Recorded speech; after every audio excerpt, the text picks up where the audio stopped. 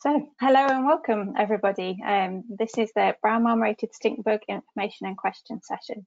My name's Rachel Morgawley. I'm an AHDB crop protection scientist. I am a research manager predominantly for the fruit sector, and I'm the tree fruit panel manager. If you need to get in contact with me, my email is here at the bottom, and I'll show it again at the end of the session. So just to go through a few housekeeping things before we start. All attendees are going to be muted throughout this session just to make it easier for us to manage. So because we really want questions from you all, please use your control panel to type in the questions, and then I'll read these out to Glen, or I'll answer them myself at the end of the session. And then we have got basis and Eroso forms. It's getting increasingly difficult to get points for these at the moment, so we've just got 1 point for each of those. If you want to claim these, then they can be found in the handout section of the control panel. The recording will be made available on the AHDB Horticulture Events Archive web page after the event. It takes us about a week to upload these, so don't panic if you can't find it immediately afterwards. This is just because we edit as we go along. And all delegates should be automatically emailed a copy of this as well. So just to give you a quick history of brown marmorated stink bug and our association with it here at AHDB, we started monitoring for brown marmorated stink bug as part of the tree fruit TF223 IPM project, and we although we didn't trap any as part of pheromone monitoring, we did find them in 2018 and 2019 in Hampshire. And Glen's going to talk to you more about this during the presentation. This monitoring was funded this season by DEFRA, and the pheromone traps did trap some of the brown marmorated stink bugs. We also, with BBSLC, had a project to develop a rapid identification method for brown marmorated stink bug. Again, this was done by Glen Powell, and he's going to talk to you more about this during his presentation. We've expanded the remit of the SWD working group to cover brown marmorated stink bug, and the next meeting of this group will be in January. So if you've got anything that you'd like to raise at this meeting, please get in touch with me and I'll make sure it's on the agenda. And we're going to be launching a trial as part of our Scepter Plus work on efficacy for shield bugs. It's difficult for us to do any efficacy testing directly on brown marmorated stink bug, so this trial will be targeted at forest bug with the hope that anything that we find will be relevant to brown marmorated stink bug as well. So just to run you through the programme for today, it's quite simple. The session's already started.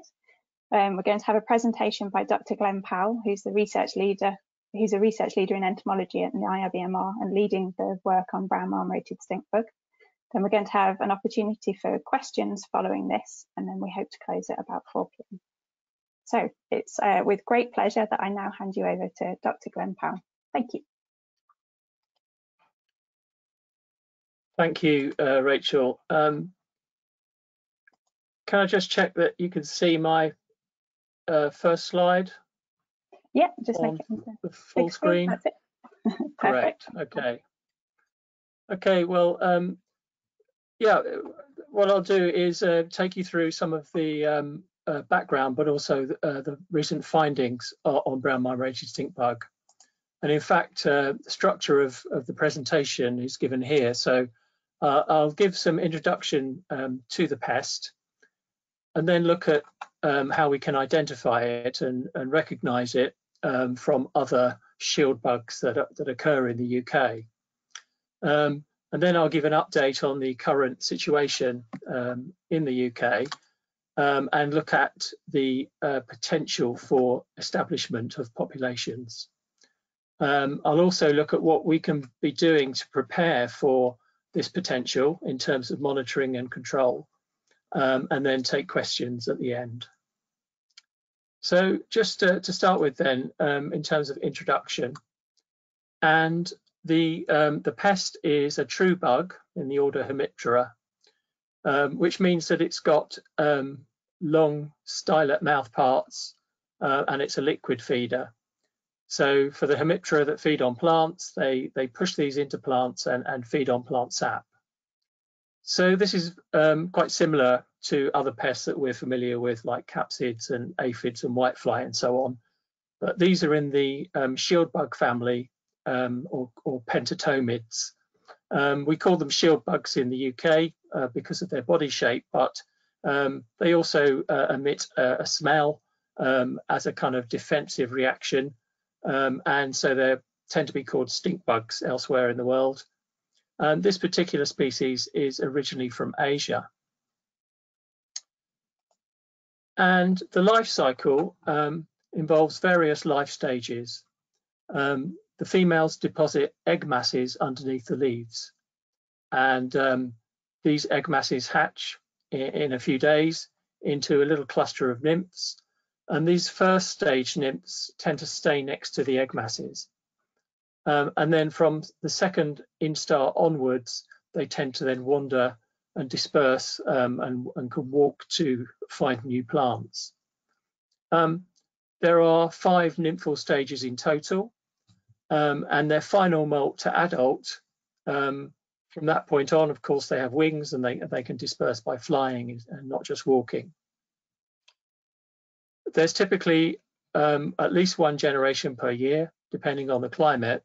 In very suitable countries, they can achieve 2, 3 or more generations per year. But one thing about these stink bugs, this brown marmorated stink bug, is its host range.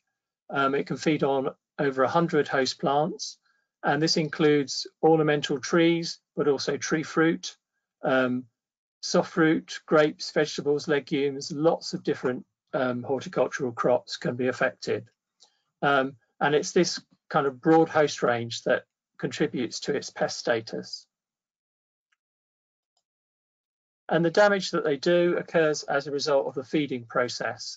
So like other sap-feeding Hemiptera, they push their stylets into plants, they cause direct damage, physical damage, they also inject saliva, and the reaction of the plant to all this can result in a brown lesion.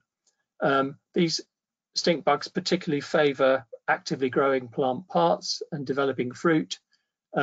So you can get this kind of damage shown here to apple, but also to tomato and sweet corn and other crops that aren't shown here. So that's obviously a major problem, and they're notorious pests as a result. But this particular species also causes other problems, and these are urban nuisance problems. And this occurs as a result of the natural overwintering behaviour of the pest. It's a kind of hibernation, although for insects it's really called diapause. And this means that the adults, and it's usually the adult stages of shield bug species that overwinter, they seek out sheltering sites for overwintering. In a natural environment, this would be things like cracks between stones or under loose tree bark. But they're very happy to also crawl into houses. And brown marmorated stink bug has a natural aggregation pheromone, and this causes or can cause thousands of bugs to aggregate in areas where they're well established, and homeowners can end up dealing with these kind of numbers of the bug. In addition to this kind of urban nuisance problem, this same behaviour also brings the bugs inside packaging material, pallets, and so on, and also inside new car engines, for example. They can wriggle down inside. And so various exports can carry the bugs with them around the world. And in fact, this is how the bug has really expanded its range globally. It does this as a hitchhiker, passively being exported around the world in shipping containers and other forms of exports. They also can get inside clothing and house contents and tend to travel with passenger luggage. So although these bugs can actually fly, the adults can actually fly several kilometers or more, so they can disperse actively like this. And once they arrive in a new area, then this kind of flight behavior can, disperse them more locally. but their global expansion has been very much driven by this hitchhiking behaviour. And this map shows that global distribution and gives a kind of a timeline as well. You can see that the native range in Asia is over here in China and Japan and Korea. The bugs appeared in the United States from the mid-90s, and then in Europe, initially in Switzerland from about 2007. And subsequently, the bugs arrived elsewhere in Europe, also in Canada, and in Southern Hemisphere, so far just in Chile. There was also significant problems in Georgia over the last 5 years since its arrival there, and it's really caused big problems with the hazelnut crop there. So this is on a country by country basis, but we can also look at actual records. And Tanya Yonov in Australia has been collating records of the bug, and this gives a better idea of its real distribution, because obviously in some countries it's very well established. In others, for example, Chile, it's just a couple of places where it's been recorded. And you can see that in the eastern United States, there are very many records, and it's caused a lot of crop damage to a variety of crops in this region. Also the west coast of the US, and also through Europe and Georgia here. If we look in more detail at Europe, you can see that the north of Switzerland, but also northern Italy in particular, has been very heavily affected, and the brown marmorated stink bug has caused a lot of problems with orchard fruit in particular. Nectarines, apricots and pears, for example, have been hit very hard there. But on this map, you can see that the UK looks very nicely sort of clean of green dots. This doesn't mean that the bug hasn't been recorded in the UK, because these records are for establishment, so for evidence of breeding and establishing a population, which we don't yet have in the UK. I'll say more about that later, but before that, just want to move on and give some details about identification. And as part of our surveillance efforts over the last 3 years at NIAB EMR, we've been sending out press releases and publicising this potential pest, and asking people to be vigilant, pointing out the unique features of this shield bug, and asking people to get in touch, send us photos by email to this bmsb@emr.ac.uk address, or to send in specimens. And there have been a number of inquiries, and it's always obviously very valuable to check those out to be sure that someone hasn't found brown marmorated stink bug. But so far, it's always been other species that have been confused with brown marmorated stink bug. Particularly, you can see forest bug is the most common one, but also hairy shield bug. And then there are these other species, mottled shield bug, which is another invasive species and fairly recent arrival to the UK. Green shield bug, which is green for most of the year, but turns brown in autumn before they overwinter. And at that time of the year, they tend to be confused with brown marmorated stink bug. And then these two species on the right-hand side, they're actually leather bugs or corrids. They're in a different family and not particularly shield-shaped, but nevertheless, they are large brown sap-feeding bugs, and they're also being confused with brown marmorated stink bug. So I just want to highlight, particularly for forest bug and hairy shield bug, and the more commonly confused species, some of the differences with brown marmorated stink bug. And my thanks go to Marco Corradi at Berry Gardens, who's produced some nice slides that show this and shared those with me to use some of his images and labels. And so we start with forest bug, the most commonly confused species. A forest bug is Pentatoma rufipes, and it's a very common and widespread large brown shield bug that occurs pretty much throughout the UK. And so it's perhaps not surprising that it's being confused with brown marmorated stink bug. But if you look closely at it, then there's several distinct differences. Forest bug doesn't have the banded antennae with the pale patches that brown marmorated stink bug has, and it doesn't have the white spots or pale spots across the thorax that brown marmorated stink bug has. What it does have is quite sharp points on the shoulders or the sides of the thorax. And its other common name is red-legged shield bug because its legs are really quite orange, reddish colour, whereas brown marmorated stink bug has kind of speckled brown and pale patched legs. So forest bug is quite different when you look closely. Forest bug feeds on lots of different tree species, but has also, particularly recently, in recent years, been noticed as a pest of top fruit, particularly pears, but also apples. So it is also a pest that we are concerned about, but doesn't have the kind of global reputation of brown marmorated stink bug. Next sort of common mistake is to confuse brown marmorated stink bug with hairy shield bug.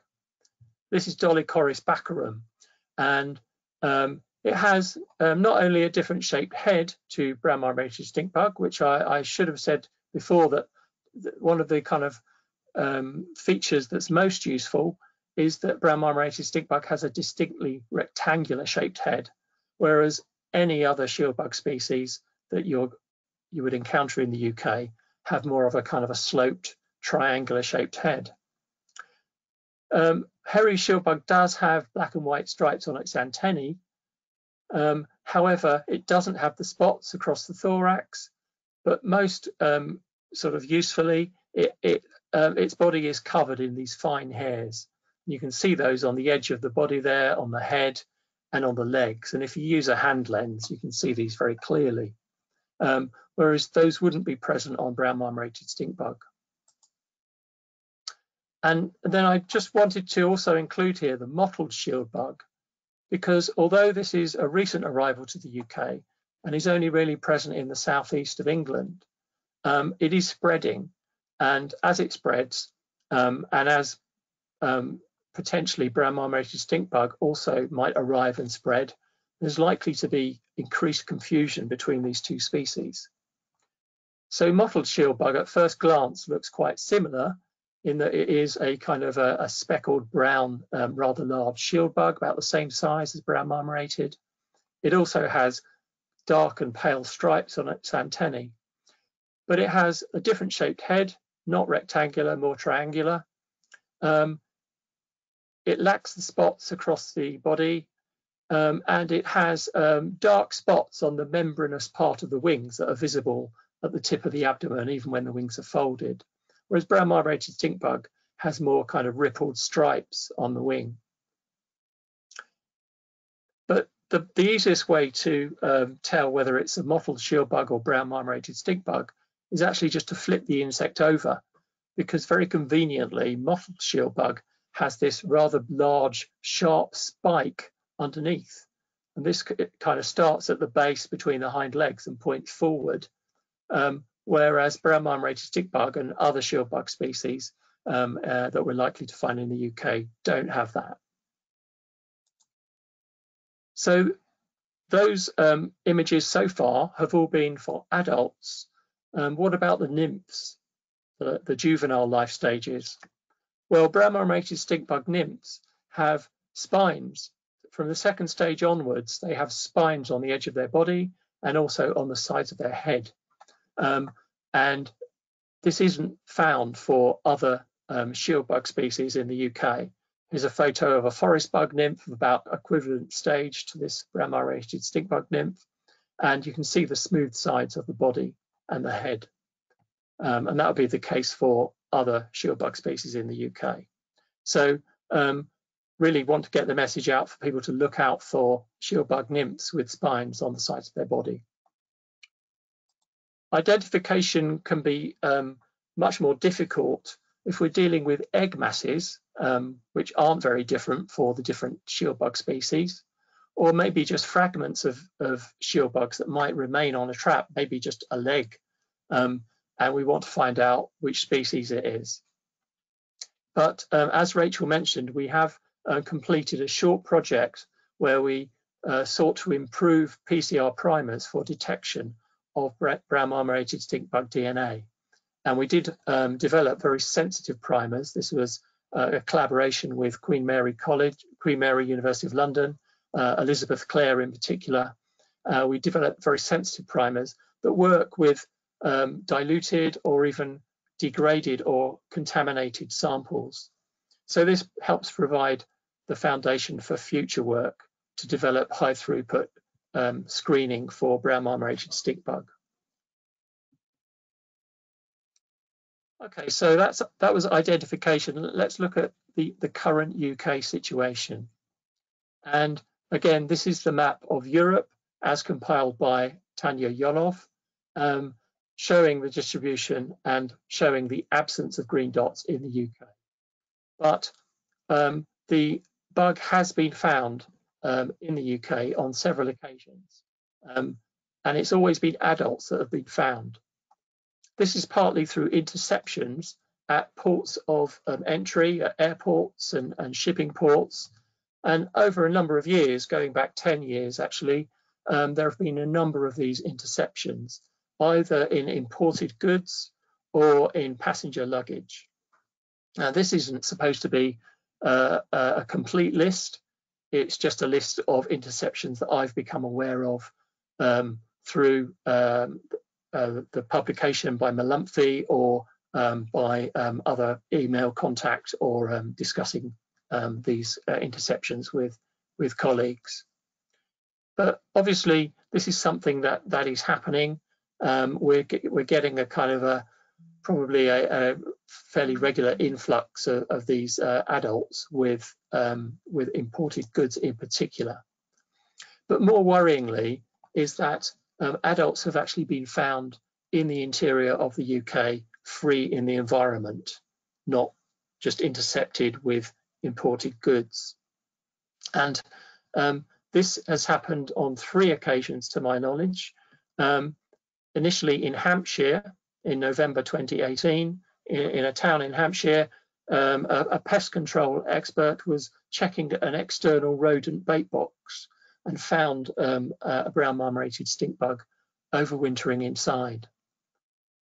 The following year, actually just a few miles up the road in Hampshire, a customer of a garden centre was unpacking their shopping into the boot of the car in the car park and noticed a brown marmorated stink bug that was among the bought shopping, and took a photo of it and posted it on iNaturalist for identification. And then this year, in August, a gardener in a Leicester city centre garden was doing some hedge trimming and noticed a brown marmorated stink bug adult, and again photographed it, not realising at the time what it was, and it was later identified as brown marmorated stink bug. So actually, it's just the first insect in Hampshire was actually collected for identification, but these photos are good enough to be able to identify and confirm the species. So as well as kind of doing internet searches and looking at Facebook groups of enthusiasts of shield bugs and so on, looking at iNaturalist regularly, we've also been more actively surveying for brown marmorated stink bug through pheromone trapping as well.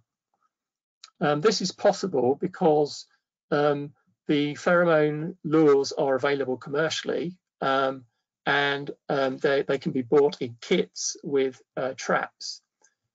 And so the lures that are shown here as these kind of black rectangles can be hung out, in this case with double-sided sticky panels, either in crop environments or in urban environments, usually just finding a convenient horizontal tree branch about 2 meters or so off the ground and hanging them out. And actually these lures are high dose, so they are good for a 12-week period, and then what we do is then replace them for a second 12-week period, starting the monitoring in early June of each year and running through till the end of November. And we've put these traps out at various sites. As Rachel mentioned, we started this in 2018, and this was funded initially by AHDB, where we had 10 different sites with 1 trap at each, and we repeated this in 2019. This year with DEFRA funding, we actually had 19 different sites and 22 traps in total. You can see their distribution here. And I should point out that 2 of the trap sites initially are within the M25. This is the Rainham Marshes site here. This is the Natural History Museum site. And we also had a second site in Fulham, not far up from the Natural History Museum, for the later period of trapping as well. So actually 3 sites within the M25, whereas most of them are outside, but a particular focus in the southeast. Well, it was at this Rainham Marshes site here that the first brown marmorated stink bug was caught. And this is Yvonne Couch, who's the RSPB volunteer who hosts the pheromone trap at the nature reserve at Rainham Marshes. And she's checking the pheromone trap there. And in fact, on the 14th of August, Yvonne noticed a shield bug stuck to the trap. And because Yvonne is an expert on shield bugs, and she does a lot of monitoring and knows the kind of the community of shield bugs in Essex very well, she very quickly realised that this was a brown marmorated stink bug, which was confirmed by myself and other scientists.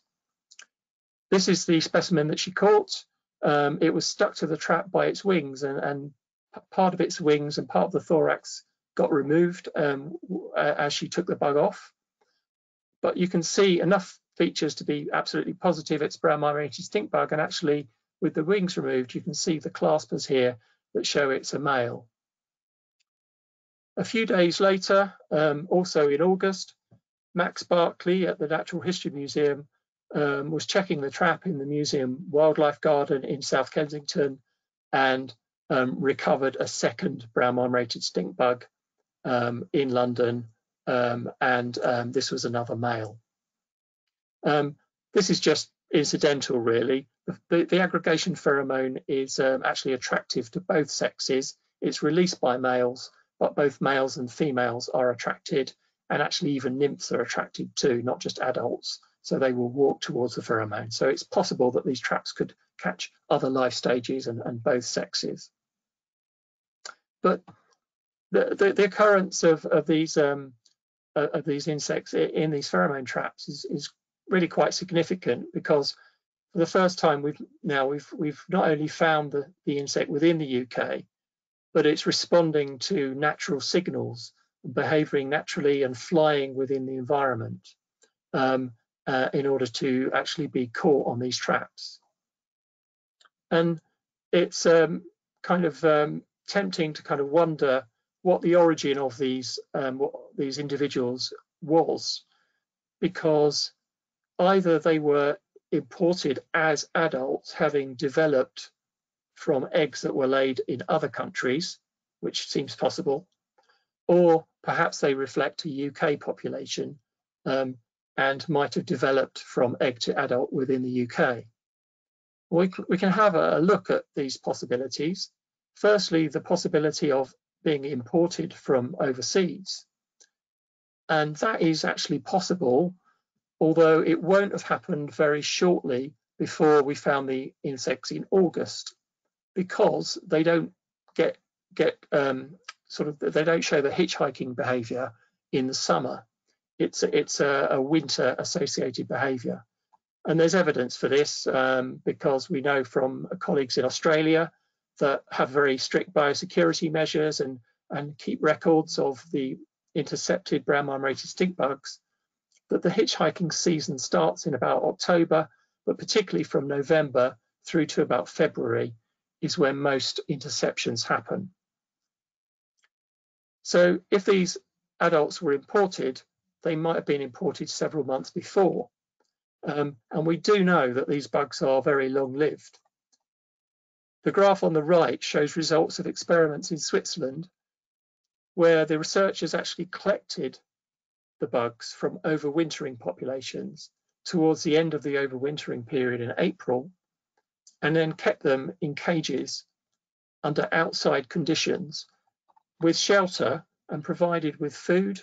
They actually then followed the males and female adults through to see how long it took them to start to mate, reproduce, lay eggs, how long it took the nymphs to grow, and so on. But they also just looked at those individual adults that were collected to look at their survival.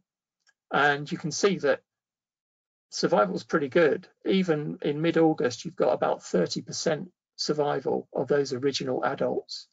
And some individuals survive longer through October, November. So it is possible that the adults that we caught might have been imported. The other possibility is that maybe they actually developed locally to where they were caught, somewhere in the UK and possibly not far away from where they were caught. And in order to look at this possibility, we've looked at the temperature data at each of the 5 locations where adults have been found, either in pheromone traps or just through chance observations.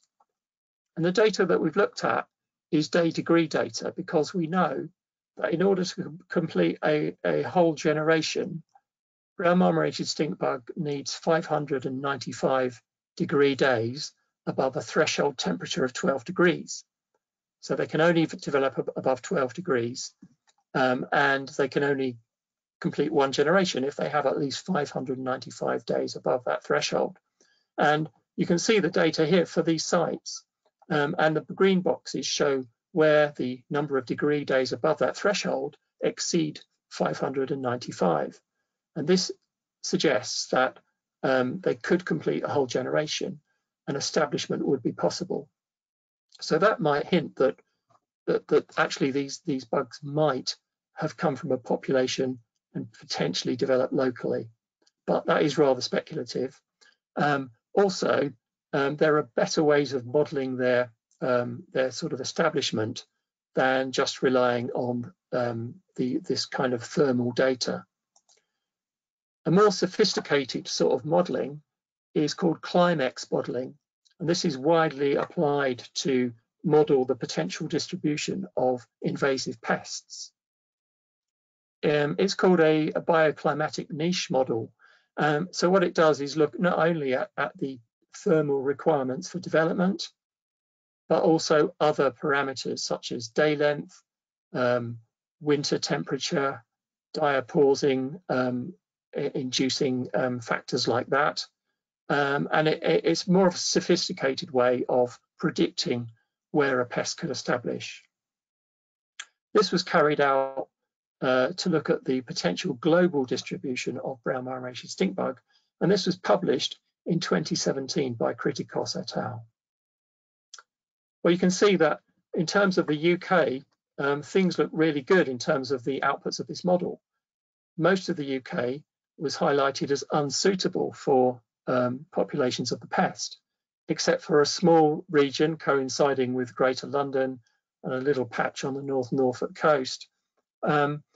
But there are pretty big caveats here, which were recognised by the researchers who published this paper.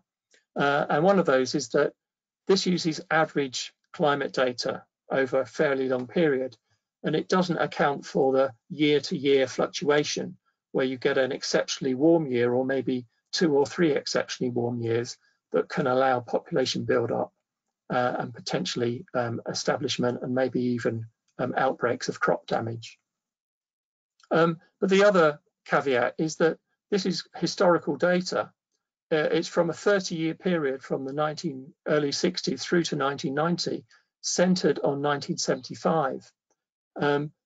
And so it uses this average climate data, which is, increasingly dated. And really, we should be looking at current or projected future climate, bearing in mind that we're likely to see global warming and that the impact of that on establishment of the pest.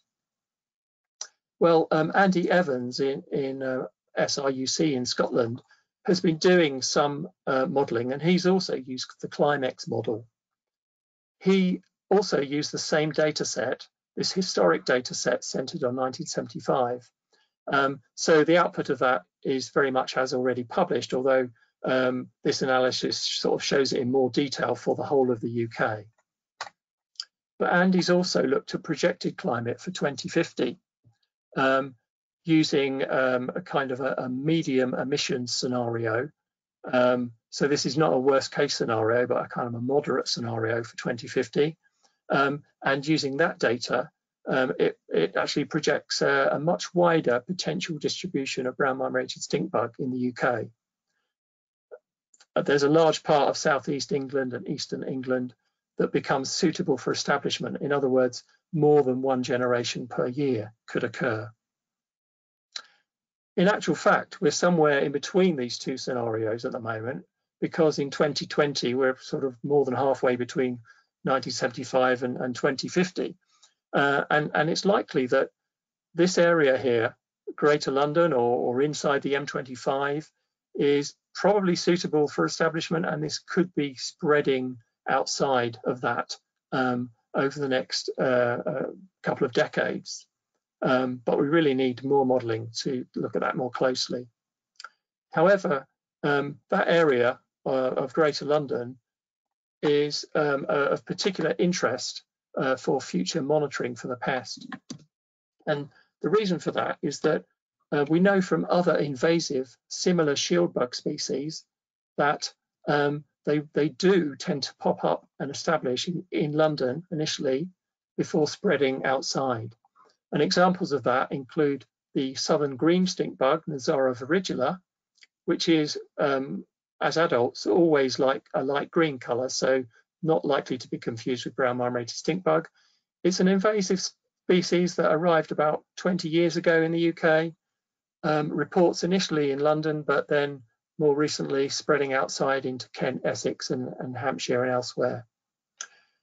The mottled shield bug that I mentioned already looks quite similar to brown marmorated stink bug. That's a more recent arrival. It's been in the UK for about 10 years. Initially, again, reported in London, and then in more recent years, particularly in Kent and Essex, and also there have been reports in West Sussex too. So, this is the typical pattern. And it's there's a kind of a known kind of effect that comes into play called the urban heat island effect, which tends to encourage the establishment of these invasive pests initially in large cities. And that's the case for brown marmorated stink bug as well, because we know that in other cities, for example, in Paris and in Swiss cities, the brown marmorated stink bug has initially become established in city centres, particularly in parks and gardens. It's usually noticed as an urban nuisance issue to start with, and then there can then be population build-up and potentially outbreaks and pest damage to crops. I've been interested recently just to look at the situation in Berlin, particularly because Berlin's on a similar latitude to Birmingham.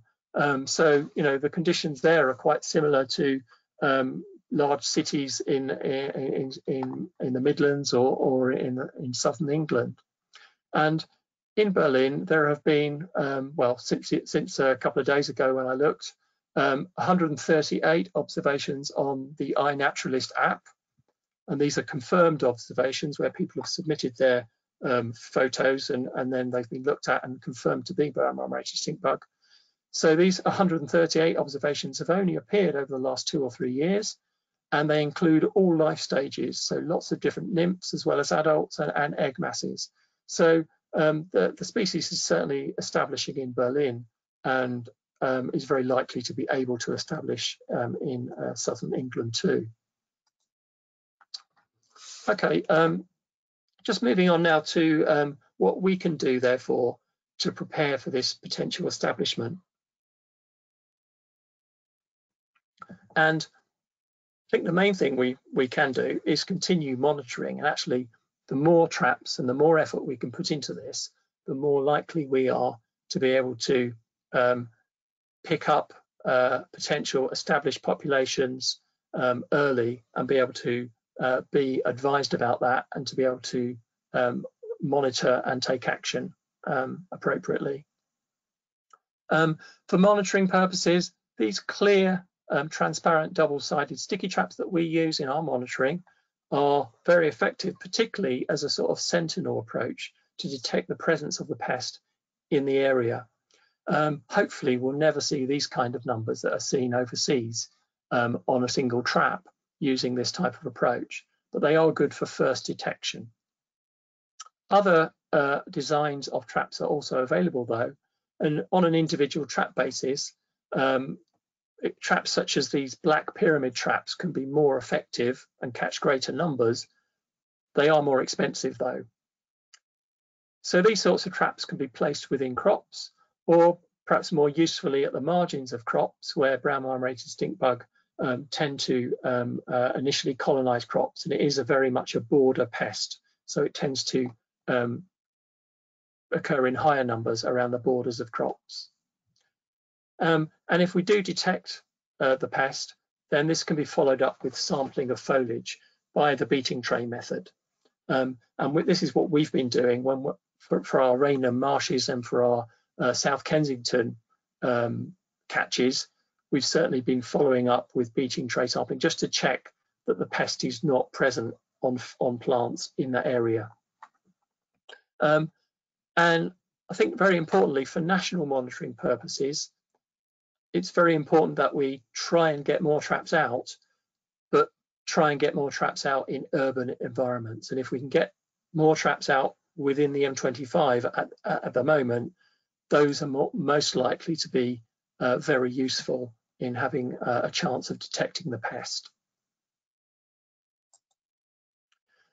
Another thing we can do is actually get more value out of any future trap catches, because we can combine monitoring with other approaches. One of these would be to analyze the haplotype of any individuals that are caught. So if we save these individuals that we catch in pheromone traps, we can analyze their DNA and actually look at how they fit into these haplotype networks. So these kind of genetic types of brown marmorated stink bug that tend to be associated with particular regions of the world, or some of them might actually occur in several different countries and be more invasive than others. Also, some of these genetic types or haplotypes might be more tolerant to insecticides than others. So, you know, we can be more informed if we find out more about the bugs that do arrive in the UK. And something else we can do is to dissect the adults and look at their reproductive status. This has been done before and published, particularly for females. It's possible to actually look at whether there are eggs developing within the ovarioles and what stage they're at. And that gives an idea of whether the trapped individuals are pre-reproductive, whether they are actually ready to lay their eggs, or whether they've already done that.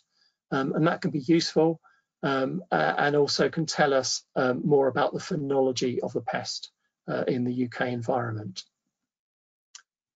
What else should we be doing? Well, we can prepare to find out more about how this pest should be controlled and how it can be controlled more effectively, because there's so much research going on elsewhere in the world where it's already become a major issue with crops. And we can look at what insecticides are most effective, but unfortunately they tend not to be very effective, and the most effective products tend to be more broad spectrum products like pyrethroids and neonics, obviously not very compatible with an IPM approach. However, some IPM compatible approaches are being developed, and because the pest is more of a border issue, it's possible to spray the borders of the crop, leaving the kind of center of an orchard, for example, unsprayed. So it's possible to continue to enhance natural enemies or to use mating disruption for control of lepidopteran pests. This approach in the States is being called the crop perimeter restructuring approach for control. Also, we can combine insecticides with the pheromone as a so-called attract and kill strategy. So we can use the pheromone, the same aggregation pheromone that's available for monitoring, to attract the pest to individual trees in an orchard, for example, or to an insecticide treated net. And in this way, the insecticide can just be applied to part of the crop or to the net, and it can significantly reduce the amount of insecticide that's being applied. So this is an approach that's in development, still experimental, but it does actually show a lot of promise. Other management options are also available, and these include exclusion netting. In Italy, for example, it's been possible to deploy netting over individual rows or even a whole area of a tree crop to protect from the bug.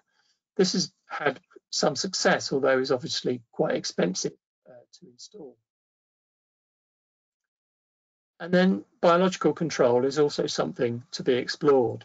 Unfortunately, generalist natural enemies don't seem to have a large impact on brown marmorated stink bug, but tiny wasps called egg parasitoids, these are little hymenoptera that lay their eggs inside the eggs of the stink bug.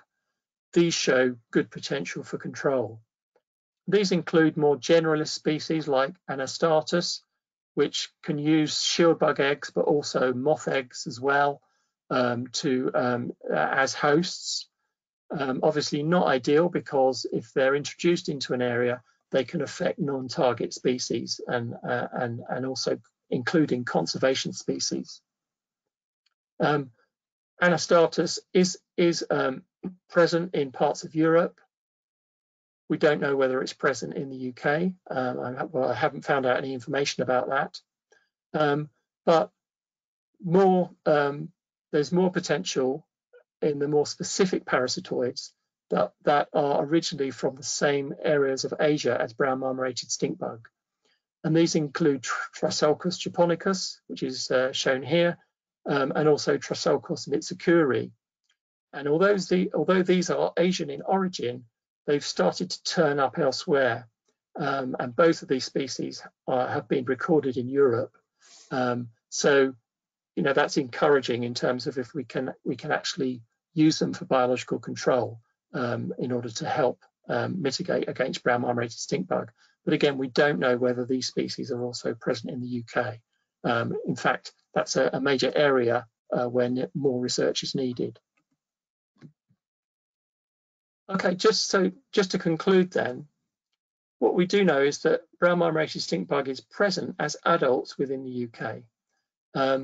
And conditions are suitable for establishment, at least in parts of southern England, and it's likely to establish breeding populations within the next few years. There are other species that are already either natives like forest bug or hairy shield bug, or recent invaders like mottled shield bug that are quite similar to brown marmorated stink bug in appearance. So it's likely that they'll continue to be confused with it over the coming years and after establishment. We should continue to monitor with pheromone traps. I think that's the most useful thing we can be doing at the moment. And particularly if we target more urban areas with these traps, then we're more likely to track early establishment and spread of the bug. And although this is an insect to be concerned about, we can take some encouragement from the huge amount of work that's going on globally on this pest. So researchers in affected countries are continuing to do some really good work developing and refining management strategies. So, you know, us in the UK, as we continue to monitor the situation, we'll be able to continue to benefit and learn from those approaches. There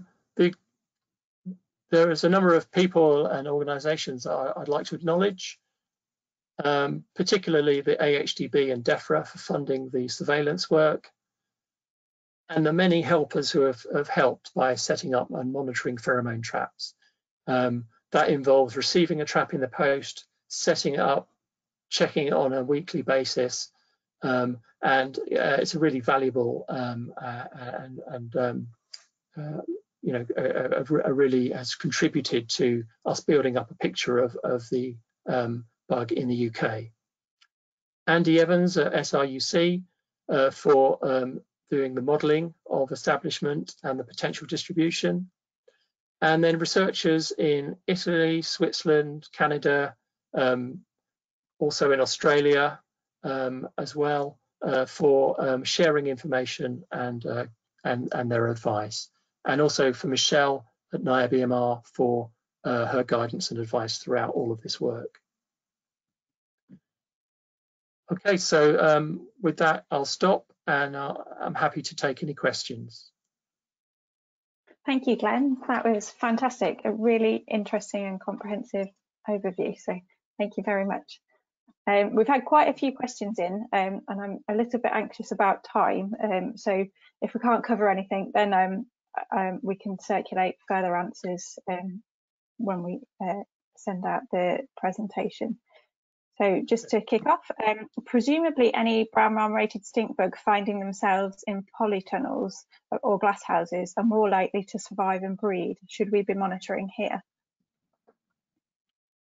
I think that's a good point, in that, you know, which I didn't mention, when we're looking at the suitability for establishment, all the kind of modelling data and so on is outside conditions.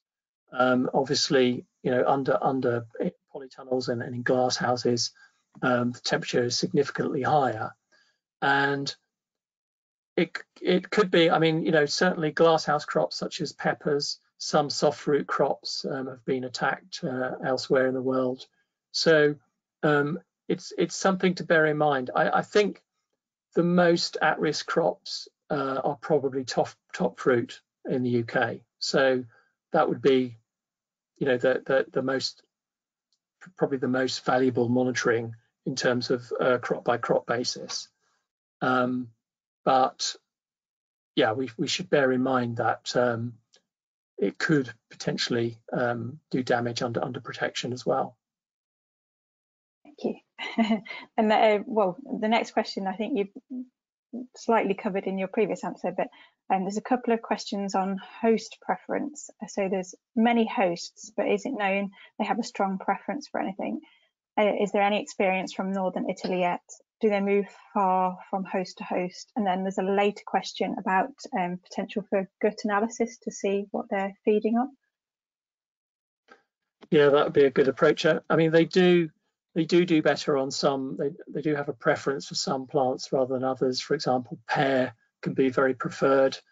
Apple, on the other hand, I don't think they can. It's been shown that they can complete the whole of their life cycle on apple, but they can certainly do damage. The problem is that they actually have a preference for moving on, so they do move around quite a bit. Particularly the adults can fly effectively and for numbers of kilometres. And they do seem to have a preference for having a mixed diet. So they use the aggregation pheromone during the summer as well as the winter, but more for feeding and for aggregating on host plants.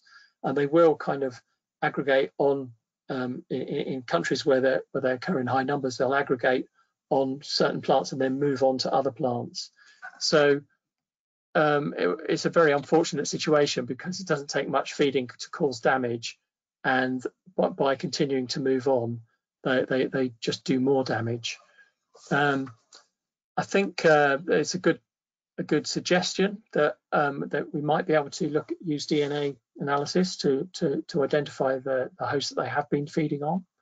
That would be very interesting. I know it's been done for other sap feeding insects as well as many other, you know, types of arthropods like spiders and other predators to find out what they're feeding on. It may well have been done for brown marmorated stink bug, but I haven't spotted any studies on that, but that's something I'll go and check out. Thanks. That's good. And then there's questions about overwintering. So how important are overwintering sites such as buildings going to be, and could you envisage stacks of apple bins being good sites for them to aggregate and overwinter? Yeah, possibly, potentially packing houses and barns and other unheated buildings would be very, very suitable, because they want a place that's protected from the cold, but is going to be pretty cold nevertheless. So I think that's actually another monitoring strategy, is to actually check out these kind of garages and pack houses and so on, and actually look around for these bugs, because once they get established in an area, they're likely to be detected overwintering in these sorts of habitats. Thank you. And then another question related about monitoring. So would it be possible to look for the egg parasitoids at the same time when you're monitoring for the brown marmorated stink bugs? Yeah, I mean, I think it would be very valuable to do that. But the best way of doing that would be to go out and actually collect egg masses of shield bugs from foliage, and then bring them in and look for what emerges from those egg masses. That's an approach that's been used elsewhere in for example, in Italy or in the United States and Switzerland, to see what parasitoids are prevalent and what might be actually developing within stink bug eggs. So it's a kind of a different approach to the pheromone trapping or the kind of beating foliage for shield bugs. So it would need to be done in a different way. Also, it would be possible to use DNA detection techniques to actually look for different parasitoid species. That's been done elsewhere. So that could be supplemented. Looking at emergence of parasitoids from eggs could be supplemented by DNA-based detection. So it requires a slightly different approach, but would be really valuable, because as I say, we know very little about these sorts of parasitoids, and it's relevant not only to brown marmorated stink bug, but the kinds of problems we're getting with forest bug already. We don't know very much about what is controlling and limiting the populations of forest bug, and what we might be able to do to enhance its natural enemies. So it's something that would be very valuable. Thank you. Lots of ideas for further research there. So I'm very aware of the time, because we're already a minute over. So Okay. I think we'll wrap it up there. But thank you very much, everybody, for joining in the call. And thank you very much to Glen for giving up your Friday afternoon. I really appreciate you taking the time to talk to us all today. Thank you. Yeah, thank you. Don't forget to submit your Basis and Noroso forms. If you've got further questions that occur to you over the weekend, then my email address is there. Feel free to get in touch with me. And just a reminder that the recording will be available next week on the Events Archive webpage, and it should be emailed out to all people that have registered as delegates. So thank you very much. I really enjoyed that, Glen. Thank you. Thanks.